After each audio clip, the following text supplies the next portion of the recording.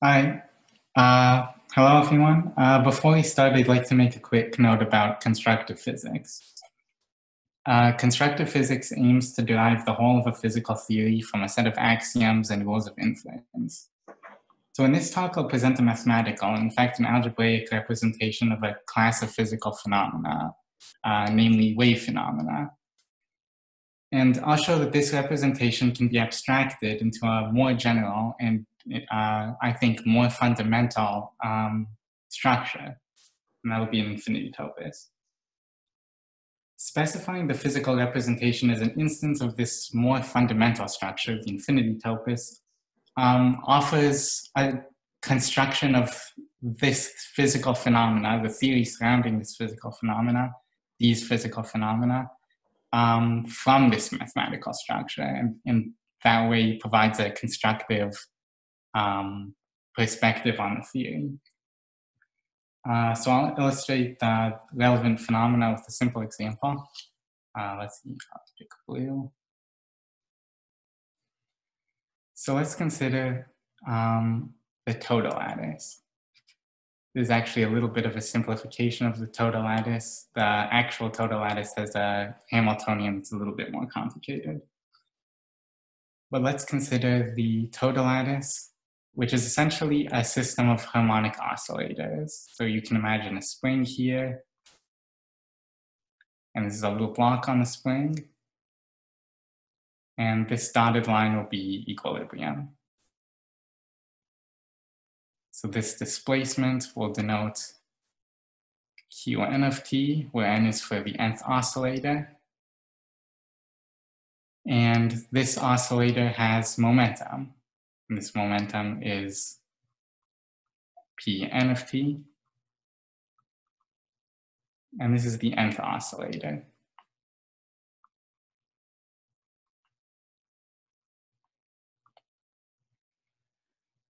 So it can be shown that this system can be completely characterized by these two functions, this nth oscillator. And this is because, well, the nth momentum is simply the mass of the nth oscillator times the velocity of the nth oscillator, which is just the time derivative. And so the mass is just the nth momentum over the nth velocity. And similarly, we have that the time derivative of the nth momentum, which is the nth mass times the nth acceleration. By Hooke's law, it's just negative the nth swing constant times the nth position. So as a result, so therefore this swing constant is simply the quotient of the time derivative of the nth momentum and the nth position. It's negative that. So we have the mass and the spring constant can also be determined from these functions. So these two functions completely determine the nth oscillator. So let's consider the properties of this nth oscillator. Represent these energy properties in green. The kinetic energy of the nth oscillator is just the square of the nth momentum over twice the nth mass. And the potential energy of the nth oscillator is just the nth spring constant times the square of the nth position over 2. So the Hamiltonian, essentially the energy of the nth oscillator is just the sum of these, and we'll factor out the 2 just to make it look nice.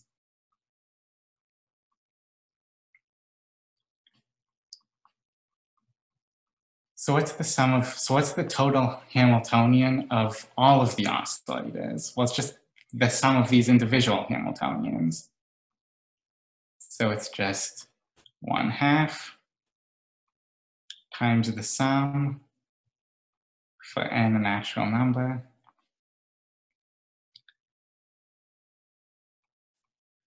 of the nth momentum squared over the nth mass plus the nth swing constant times the square of the nth position. Yes, forgot the square here. So now we can relate these properties with differential equations.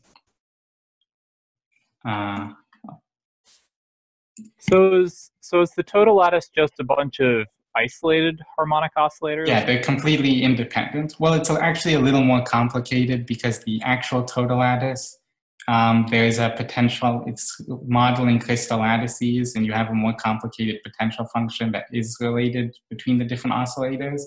But this is a simplification that of independent oscillators that makes the wave behavior a little more obvious.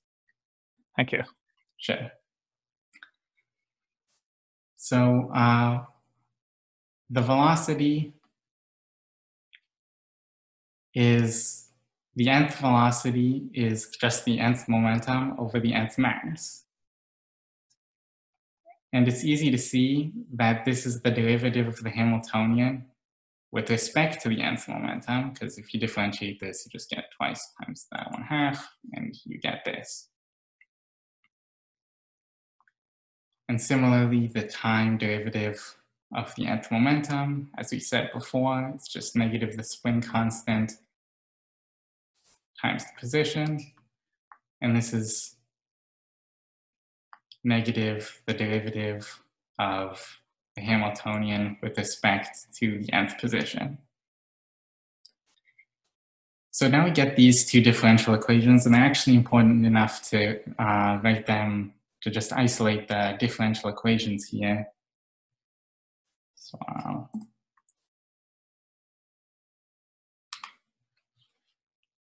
So we get these two equations. The derivative of position with the nth position with respect to time is equal to the partial of the Hamiltonian with respect to the nth momentum.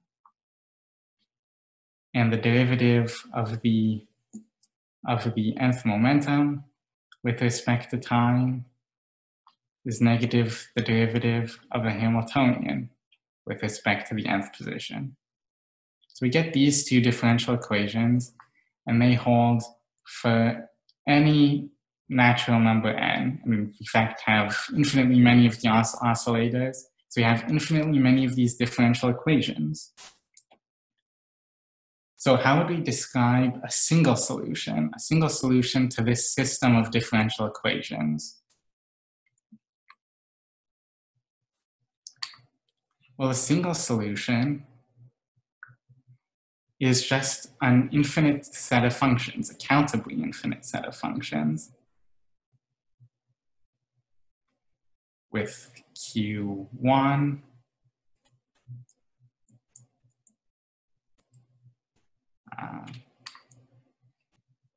Q1, for some reason, I think, let's try, Q2, dot, dot, dot, and then P1, P2, dot, dot, dot. So we have an incountably infinite set of functions. And equivalently, a solution is a space. And exactly how you construct this space so that it corresponds to the solution is a little abstract, but you can think of it that these functions form a basis for this space.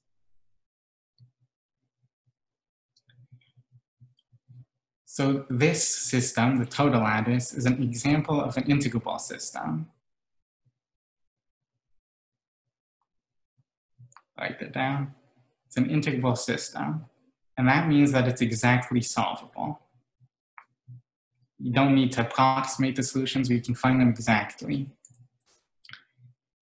So it turns out that an integrable system is precisely a system which can be written in lax form.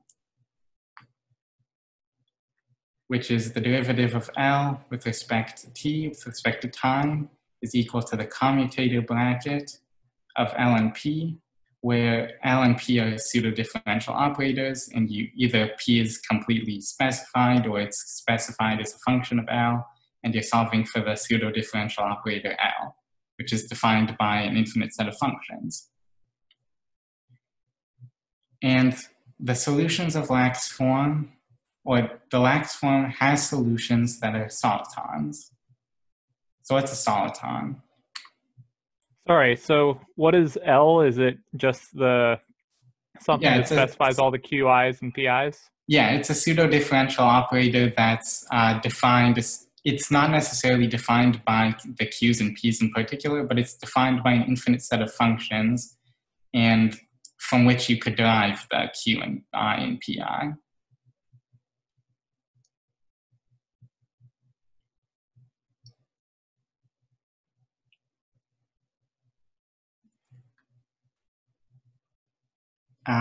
So what's a soliton? Well, a soliton is a solitary wave. So it's essentially a wave that looks like this. It's just a pulse, and it doesn't change its shape as it travels. It's just this shape, and it continues like that with time. And it's clear that the position and momentum functions, a pseudo-differential operator. A pseudo-differential operator is an operator that sort of looks, I guess you would have, you'd write it like this.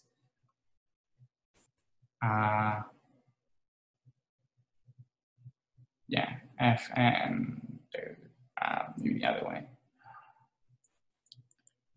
But essentially, it's like you have minus n. It's a sum of it's a sequence of differentiating a function. It's an operator that acts on functions. And it's just a sequence of differentiating the function and multiplying it by some other function. And you have a pseudo-differential operator is essentially for infinitely many n. So we have infinitely many functions that specify taking the derivative of a function and multiplying it by this function, and then you have a sum of those. So this pseudo-differential operator is completely defined by the infinite set, the countably infinite set of functions Fn. And an integrable system can be rewritten in terms of this equation where we're solving for L, or equivalently solving for this countably infinite set of functions. So that's what a pseudo-differential operator is. And any equation like this has soliton solutions, which look like this. But what does it mean for an integrable system like this to have soliton solutions? Because clearly the position functions and the position and momentum functions here are not solitons, they're sinusoids. Well, all it really means for it to have soliton solutions is that it has wave behavior. That is, it can be rewritten in some form where we have soliton solutions. And therefore, integrable systems are essentially, representations of wave phenomena. And in fact, the wave equation itself, write that a little better.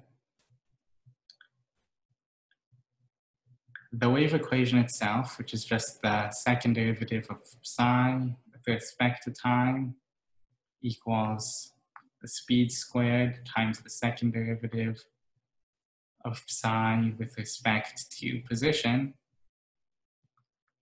is a sort of degenerate integrable system because it's one equation and it's linear. So it's a degenerate integrable system with solutions of the form f of x minus ct.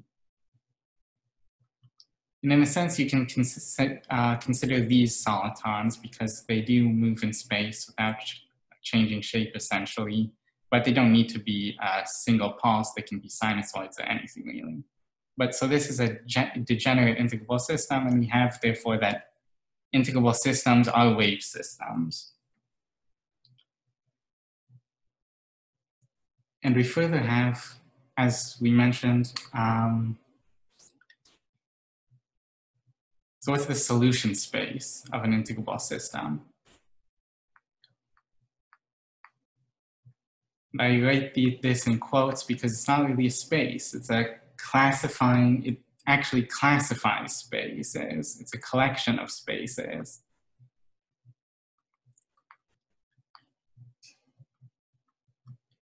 In a sense, it is perhaps better to think of it as it's a structure that classifies those spaces which solve the system. And this classifying space of spaces is called the infinite dimensional Grassmannian.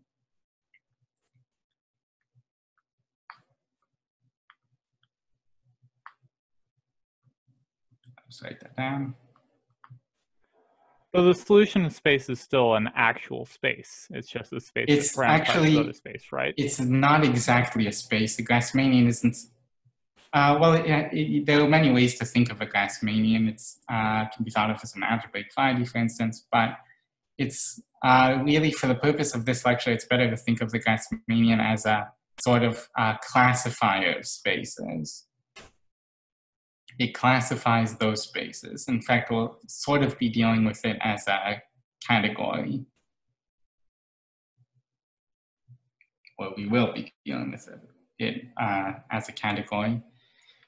And to give some intuition on that, we should think about the fact that an infinity topos is essentially a structure that is similar to the category of spaces, the category of all spaces, with spaces somewhat more abstract than we've looked at them here. But an infinity topos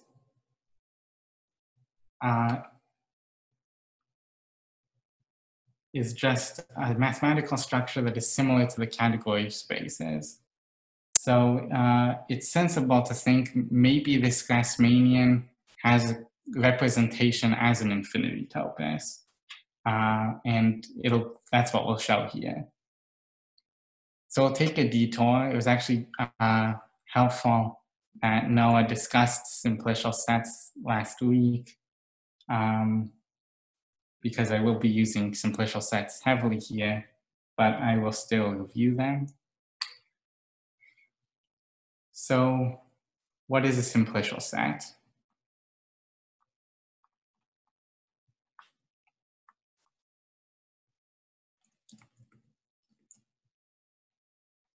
Well, a simplicial set is actually a family of sets. It's a family of sets indexed by the natural numbers. It's a family of sets, and we'll denote these sets as n, where n is a natural number. And we have maps between those sets in this family. And of importance are the face maps, which will denote di, and they take the nth set to the n-1 set, and the degeneracy maps,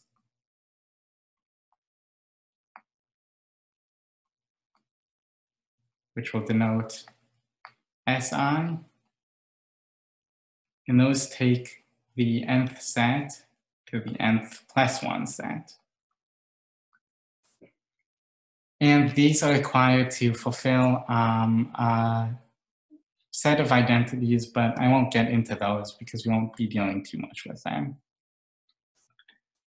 So what is intuitively, what are simplicial sets intuitively trying to represent? So I'll take this directly from Noah's lecture last week.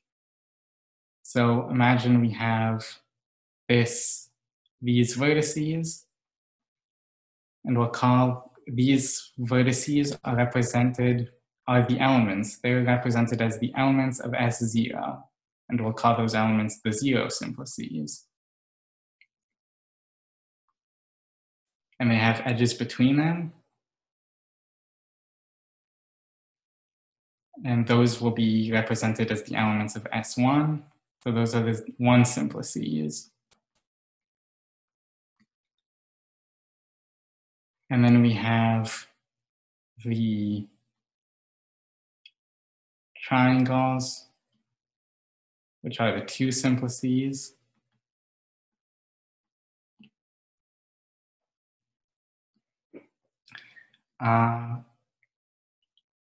And I won't draw the tetrahedra because I don't know how to draw a tetrahedra. So I'll just stop there.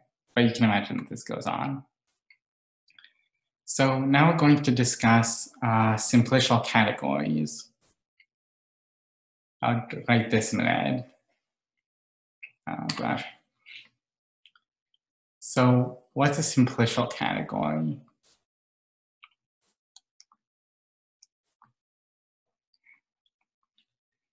Well, a simplicial category, like any category, it has objects, has morphisms between those objects, and it has higher level structures, which are sort of like maps between morphisms. We'll call those two morphisms, and naturally we could have morphisms between two morphisms and get three morphisms and so on. And a simplicial set is characterized by the fact that it's enriched over the simplicial sets. That is, the set of morphisms between any two objects A and B is a simplicial set.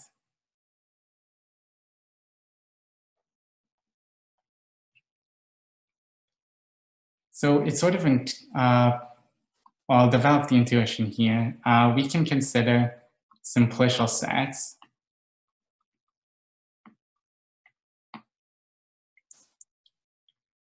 and simplicial sets have one simplice, so it's zero simplices, of course.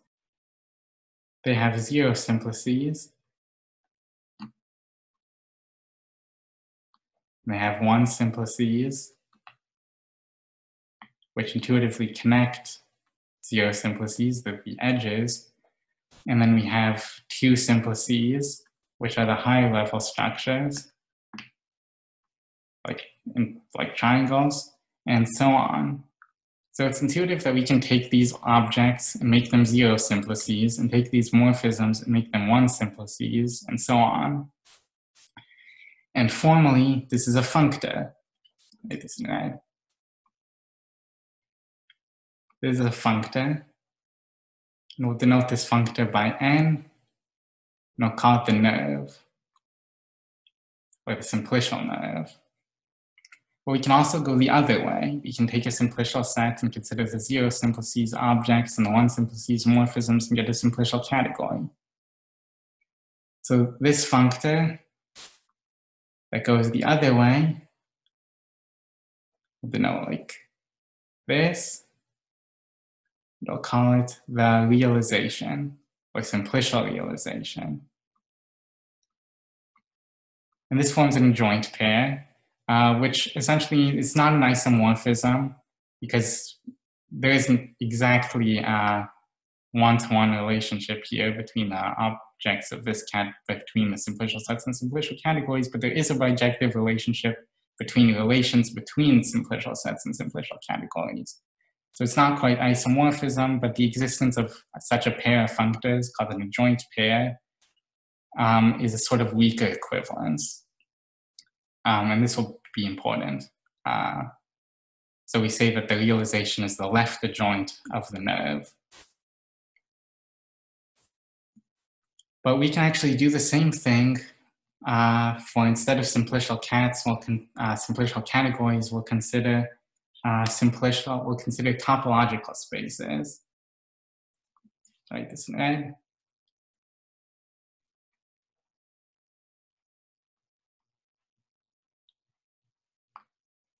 So we can consider topological spaces.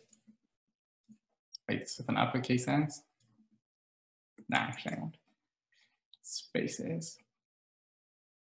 And topological spaces are naturally characterized by points and paths between points and homotopes between paths sort of equivalences between paths, and so on. And on the other side, we have, again, simplicial sets.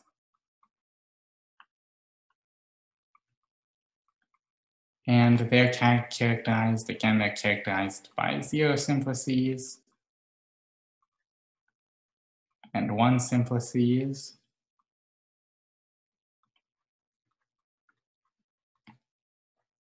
And 2 simplices, of course. And so on. So we can, just as we did above, we can take points and make them 0 simplices, and take paths and make them 1 simplices, and so on. And this forms a functor, which we'll denote by sing. And we'll call it the singular complex functor. I'll just write singular here.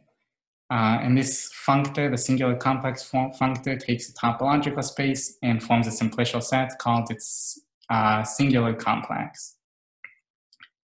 And its left adjoint, the functor going the other way,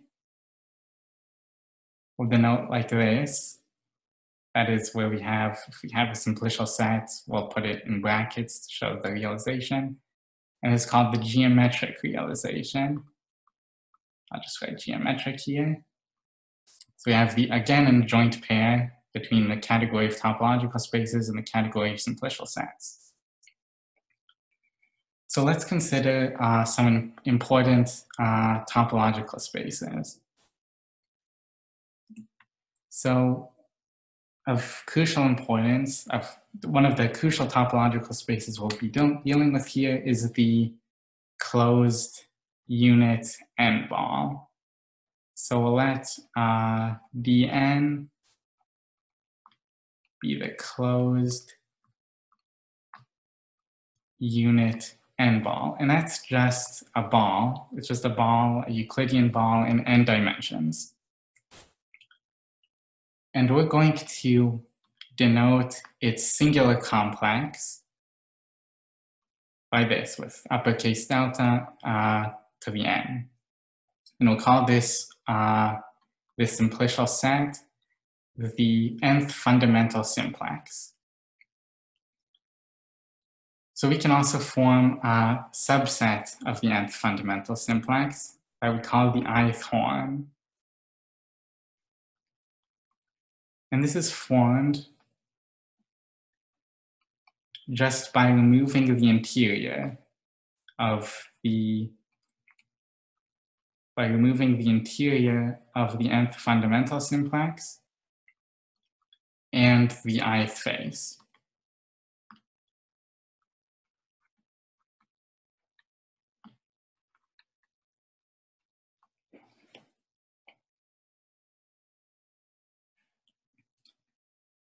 So an important fact is that we can consider an n ball of any topological space.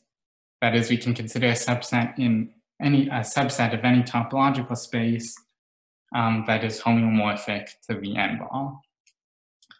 So for some space W,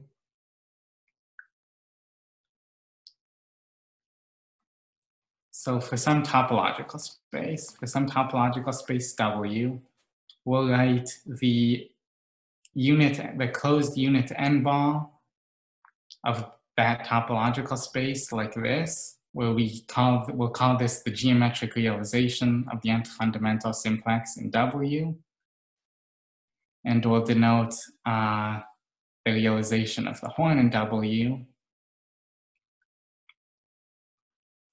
like this. And an important result of topology is that we have a map called a retract, which will denote RW, that goes from the realization of the nth fundamental simplex, the n ball, and goes to the topological, I'll call the realization of the horn, the nth topological horn, the ith topological horn.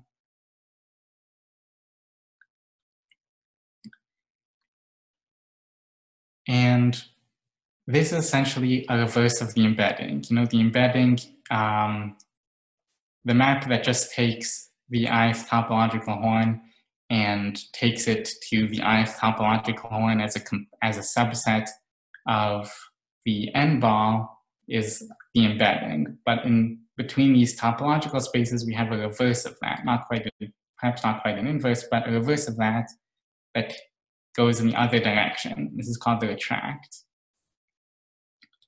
So how are you realizing them inside of a topological space? Every topological space has a subset that's homeomorphic to the n ball.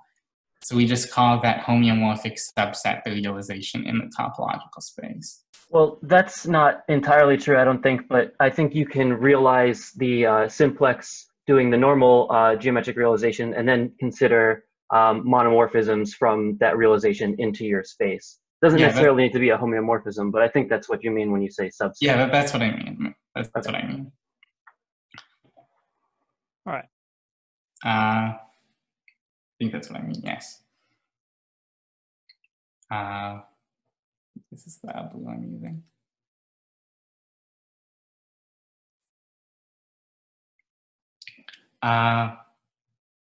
So we can consider, so now I'm going to introduce Kahn complexes.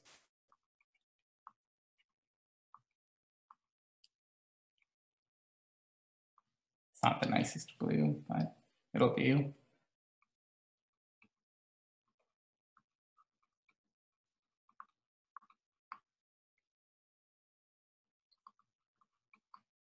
By the way, make sure if you see anything here that doesn't look right that I'm doing, make sure to mention it, because sometimes it might be that I'm omitting something, and sometimes it might be that I missed something.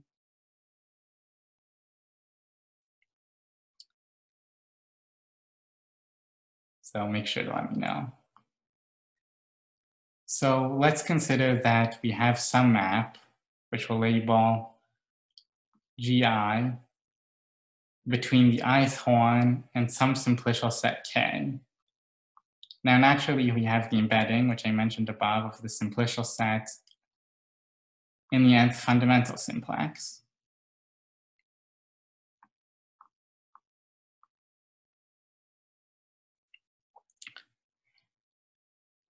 And I'll denote the embedding HI. And essentially, a simplicial set K is a Kahn complex if for any ith horn and map GI from the ith horn to K, we have map Fi from the nth fundamental simplex to K, making this diagram commute. That is such that Fi composite HI equals GI. That is that the image, if we just compose these, is the same as the image if we just did GI directly. So now we're going to go to infinity categories, and we'll see why the Kahn complex is useful. So roughly an infinity category, and I won't go how this works I won't go into how this works precisely, but essentially an infinity category is a category with higher level structures, but I'll just treat these as maps. So we sort of have maps between maps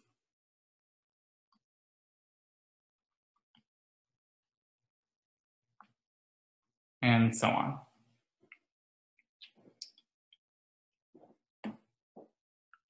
So it so happens that a category enriched over the category of Kahn complexes, that is such that the set of morphisms between any two objects A and B in the category is a Kahn complex.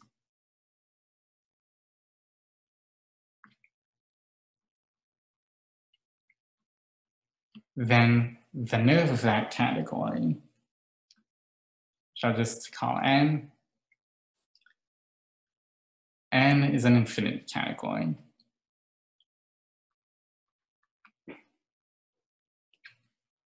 So let's give an important example of an infinity category, in fact, of an infinity category of, then in fact, of an infinity topos. So sorry. Here, sorry? Just before you get started, I have a question. Is this f sub I in the definition of the con complex, is that supposed to be unique, or does it just need to exist? It doesn't need to be unique. There's actually, I believe if it is unique, then K is an infinity groupoid. But it doesn't need to be unique in general. All right, thank you. You can think of the F as like a retraction. So yeah, it is like a retraction. In fact, that's how we'll sort of use it later. Or rather, we'll use a retraction to construct F. So I'll mention an important, so the infinity category of spaces, the infamous infinity category of spaces,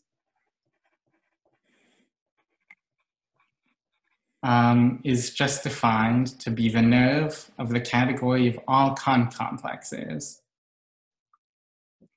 And it so happens that the category of con complexes is enriched over itself. The set of maps between any two con complexes is itself a con complex. And so the infinity category of spaces is indeed an infinity category. So now I'm going to define what an infinity topos is. So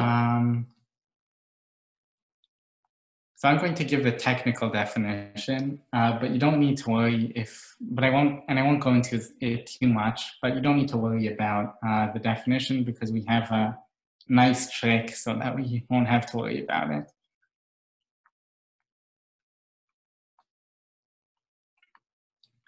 So a category is an infinity category if there's a special kind of functor called an accessible left exact localization functor.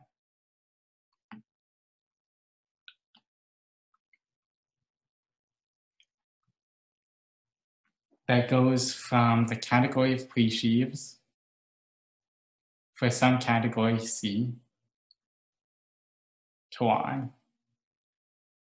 So what does this mean exactly? And what is presheaves? Well, it doesn't really matter because of this nice trick that I'm about to show. I'm going to go about this a little heuristically, but if you don't understand it, feel free to ask. So suppose X is a subcategory of the category of con complexes. Well, we know that the infinity category of spaces is an infinity topos. It's the archetypal infinity topos. So we know that there exists some category C such that the category of presheaves has the desired functor to the nerve of the category of spaces, which we'll just denote by the nerve of the category of con complexes here. So essentially, this functor becomes the same kind of functor in the realization, or roughly, essentially. And this becomes this functor. We have this embedding, and we can just restrict the image of this, the restriction of this functor. We get this functor, and then taking the nerve,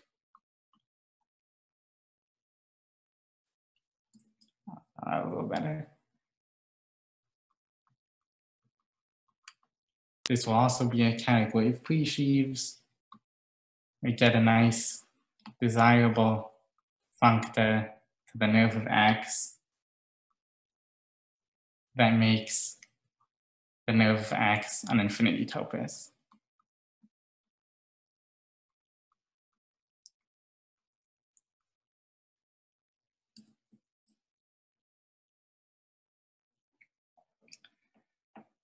So now let's go back to what a Grassmannian is.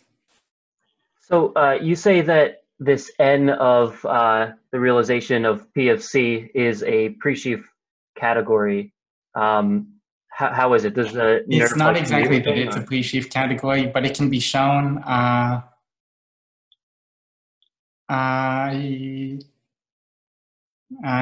not sure I have enough time to show it, but I can show that the nerve of the realization of the pre-sheaf category will be a pre-sheaf category, and that this functor will have that desired relation. Okay. I will probably actually be writing this in a report soon, and so I'll post that when it's done. It'll be in more detail. Okay, sounds good. Sure.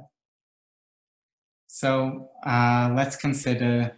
So now let's go back to what a Grassmannian is. That's the exciting stuff. No, I'm kidding.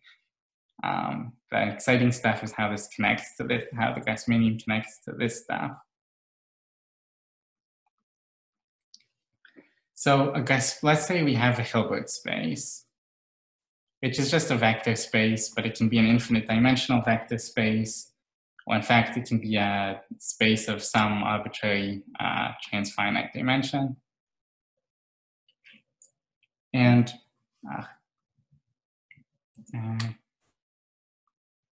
we're going to assume that this Hilbert space has a decomposition. And I'll explain in a moment what this means.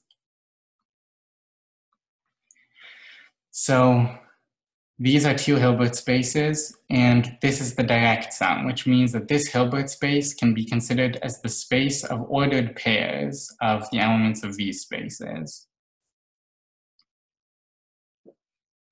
So now we're considering the subspaces of H.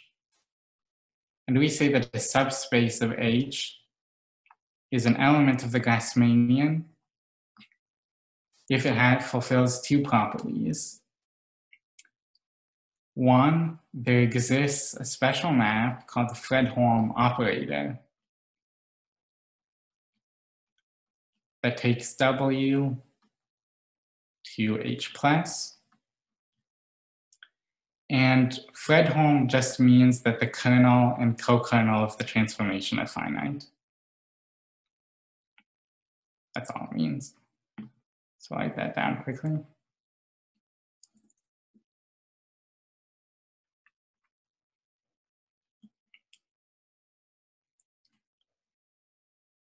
All right, and it also has a map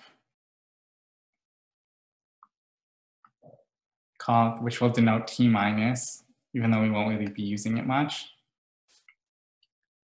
from W to H minus. And what it means for it to be compact, we won't really be using it much. It's just that it takes bounded subsets to relatively compact. It takes bounded subsets of H to relatively compact subsets of H minus, and a relatively compact subset is a subset whose closure is compact. So if you take the set and you take all of its limit points, then that's compact. But we won't really be dealing with this one much. We'll just be working mostly with the Fredholm one.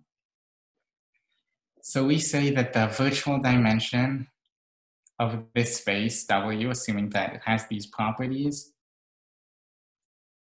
is the difference between the dimension of the kernel of T plus and the dimension of the co-kernel.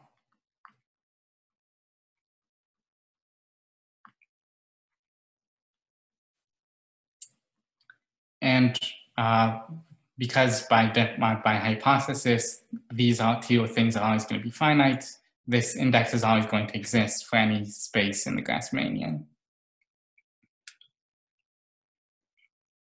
So we know that in a Hilbert space, there are various operators that take subspaces to other subspaces, and we'll be dealing, and certain of those operators are going to act on the Grassmannian.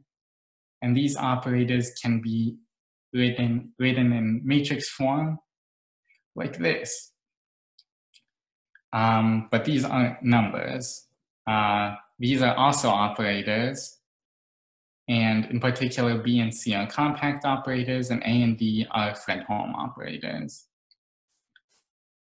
But the important point is that when you apply an operator, when you apply this operator to any space W in the Grassmannian, the resulting index is the index of W plus the index of A, where A is an operator, and we say that the index of A is just this with A instead of T plus. Oh, this should be T plus. And so this is a little bit of abusive notation that these are actually referring to slightly different things. This is virtual dimension, so it's the index of T plus, but this is actually the index of A itself, the Fredholm index. So now is the part that's a little less intuitive. We're going to construct a simplicial set from the Grassmannian. So I'll write it down just as an announcement. Don't know what happened there.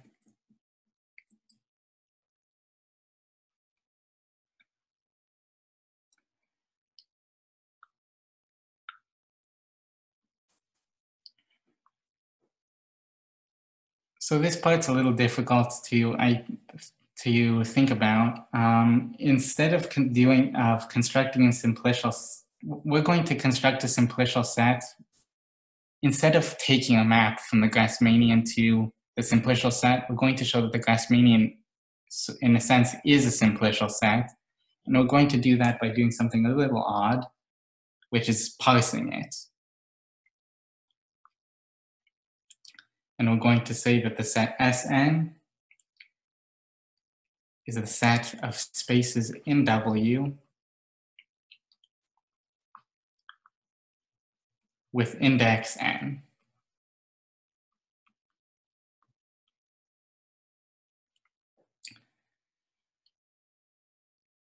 So an important point is that we have that the special case of these operators that we have above here, where the index of A is plus minus 1, we'll treat those as the face and degeneracy maps.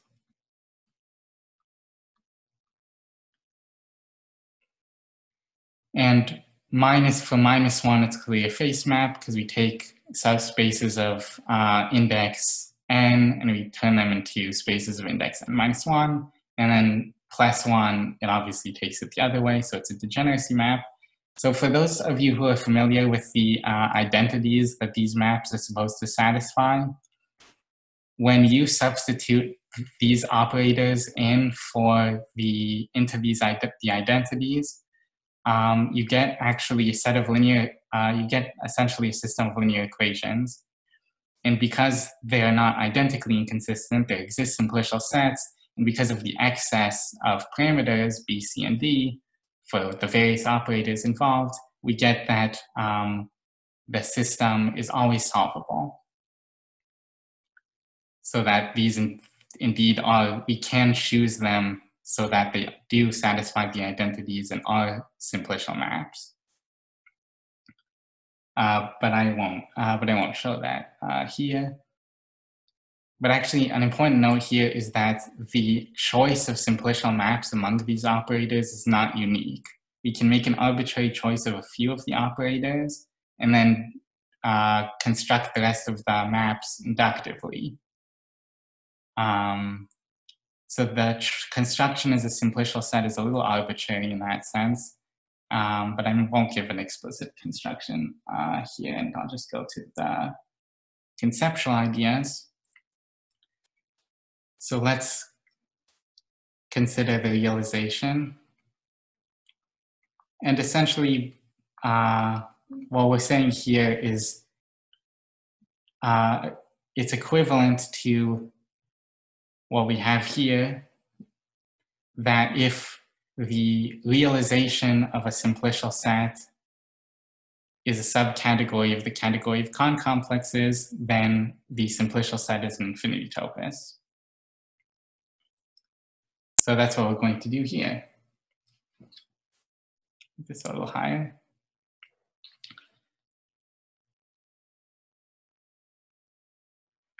So we're going to consider the realization of this simplicial set.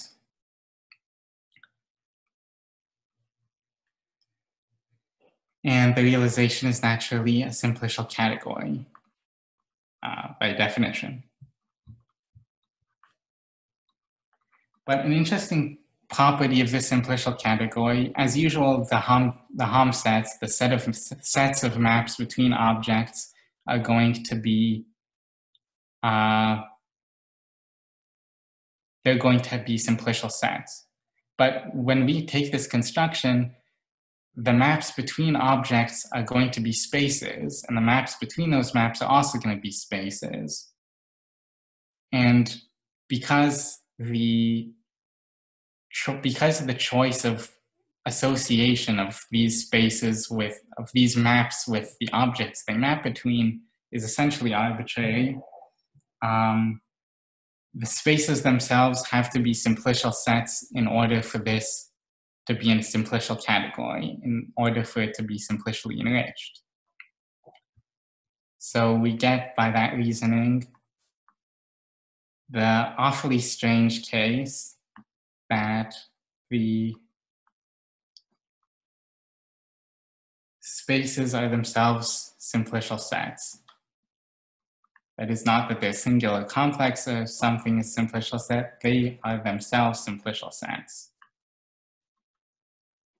Which is odd, but how it is.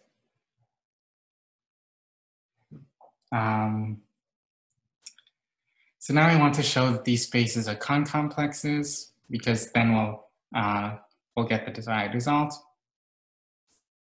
So let's consider that we have a horn,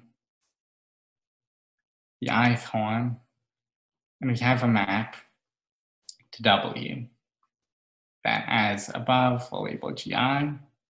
We have this embedding of the ith horn in the nth fundamental simplex, which we'll call HI.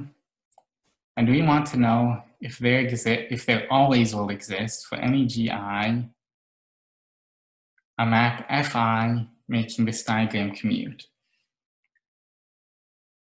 So let's define U to be the image of GI in W.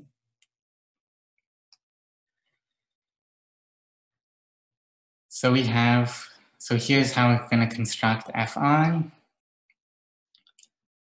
So let's take the nth simplex. We can construct essentially serialization in W.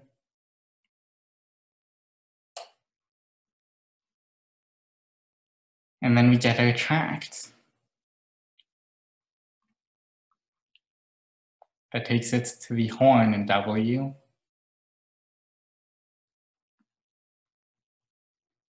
And then essentially the ith horn is related uniquely to U. So it follows that this is related uniquely to U, and that's manifested in a map, which will denote UI to U. And clearly, Fi is the desired map, and Fi composite HI is GI. So W is a concomplex.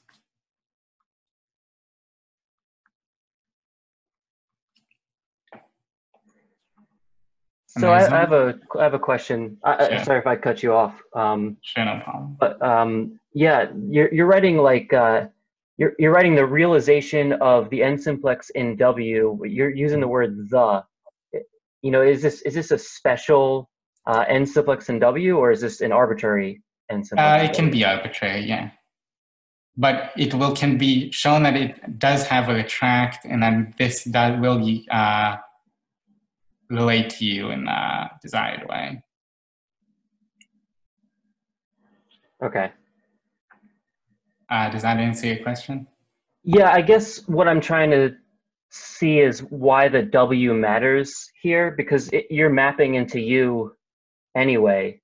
So like the W is implicitly saying that there's a mapping from this geometric realization into W, if I understand that correctly. Sure. But maybe that's just a technicality that doesn't matter. So. Well, actually, it's a good question. Because I was thinking about this a lot, and the idea here is that there isn't always going to be, there's obviously not going to be a retract for every simplicial set that will have this property.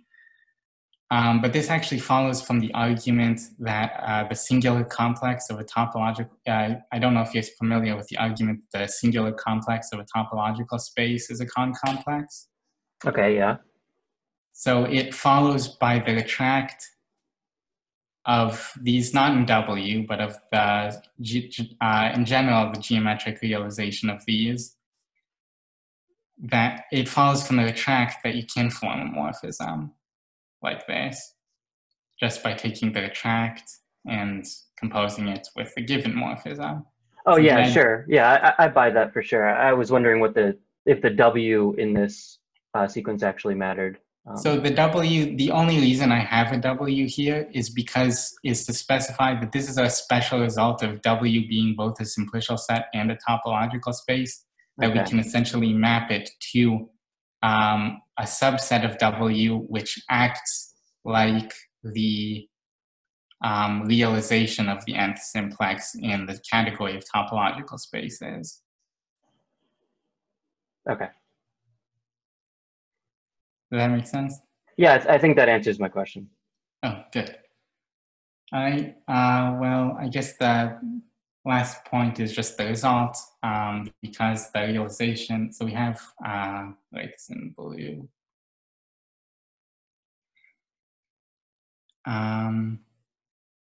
Because the realization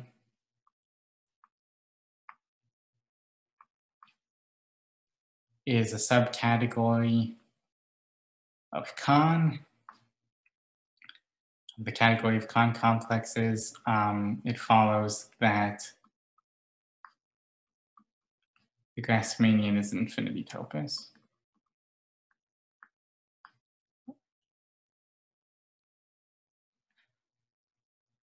So an important question, well, this is the desired result, which is why I included the Homos box here.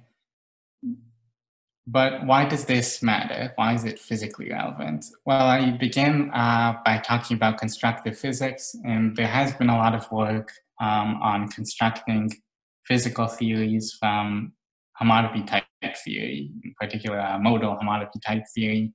And there's a great work by Urs Schreiber on the subject, in which he essentially derived Lagrangian mechanics within infinity toposes. And the interesting point of this result is that it gives us, reversing the construction here essentially gives the specification of the Grassmannian as an infinity topos and in an infinity topos. And because of the unique relationship of the Grassmannian with integrable systems, which are in turn uniquely related to wave phenomena, we get here a specification of wave phenomena in infinity toposes. And that's special by the, well, I think it's special because this, as I mentioned at the beginning of this talk, the idea here really is to take this, these physical phenomena and the models for these physical phenomena and abstract them to get a fundamental concept like this, where we can now deal with fundamental logical issues, like what's possible, what's even undecidable. And I think this gives it that sort of fundamental abstract perspective where we can study those types of properties. So now that I see that I'm in the scary position that I've gone through all of my notes and that there's still 20 minutes, I might as well discuss some of the interesting properties of this as an infinity topos, if that's all right with everyone. Yeah, go for it. Don't feel like you need to fill time, but it sounds interesting. Sure. So I think one of the really interesting, if you remember from my talk, how long was it? Like it must have been like a month ago.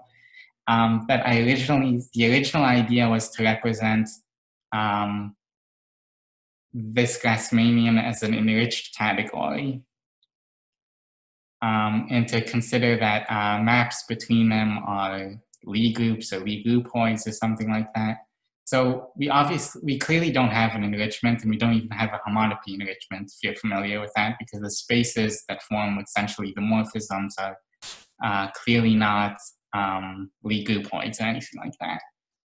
But an interesting point is if, I'll just write this here,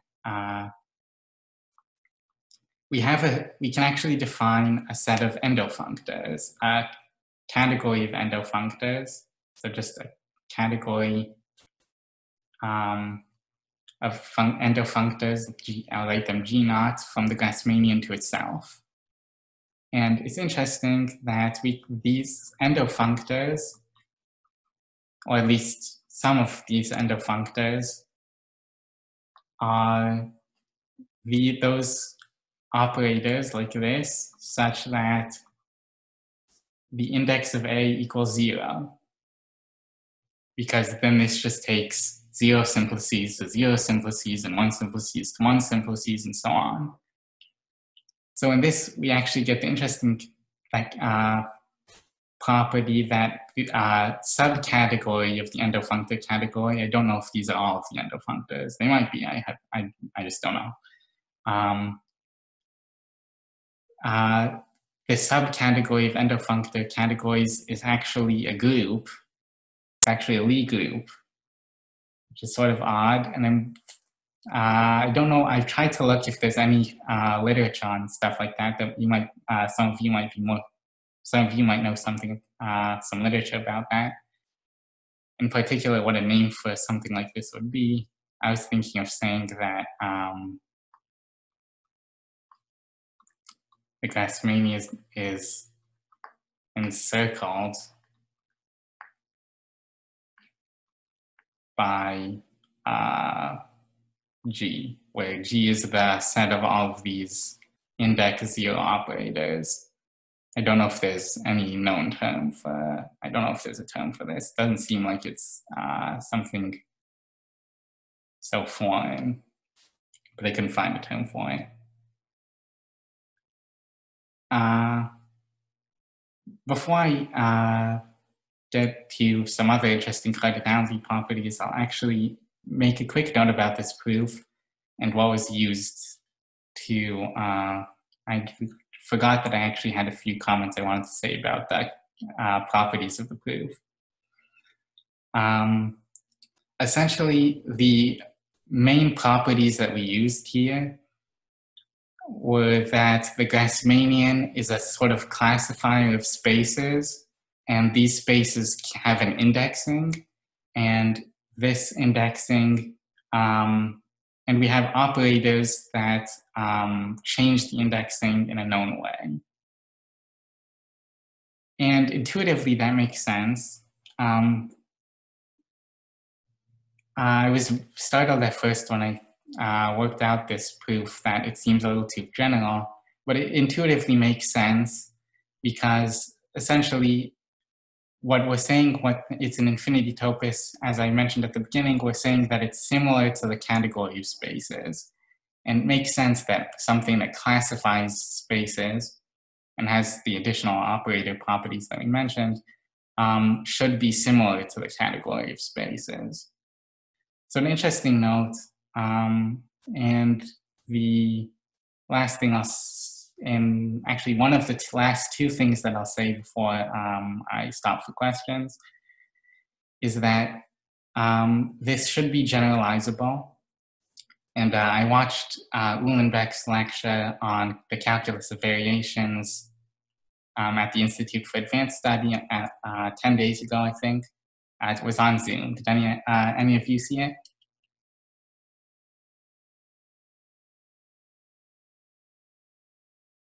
I'll take that as no. But essentially, variational problems, the solutions of variational problems can be represented as moduli spaces. So it makes sense that we can consider infinite systems of variational problems and get a similar classifier of moduli spaces and be able to represent, and we should be able to represent in the same way.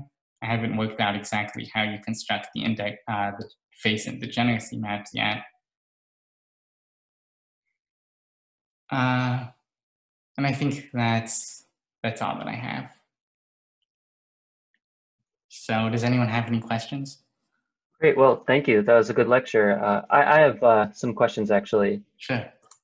So can you go up to where you define the Grassmannian as a simplicial set? Yeah, right there.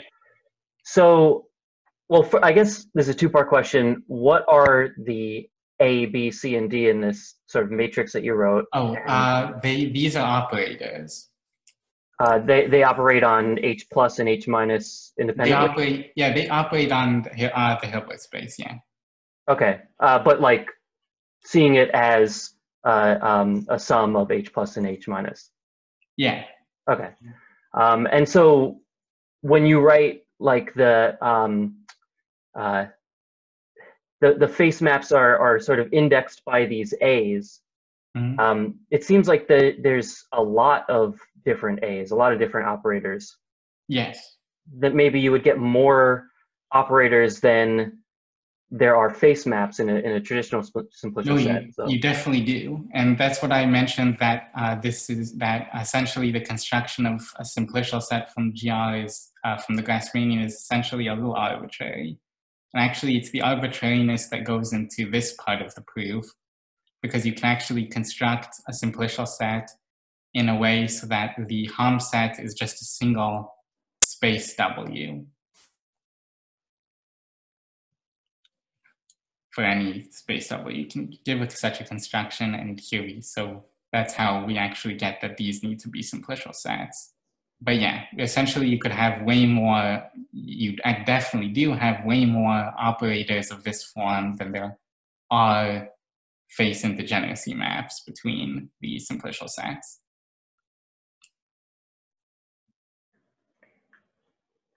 But they are, I guess they're spanned by only n different A's.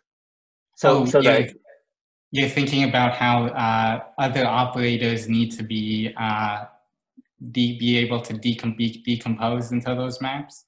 Yeah, that's what I'm thinking. Yeah. So that for n simplex to get n plus 1 faces and not, Yeah, you do have when you work this out as like a linear algebra, it sort of becomes similar to linear algebra, just with operators instead of numbers.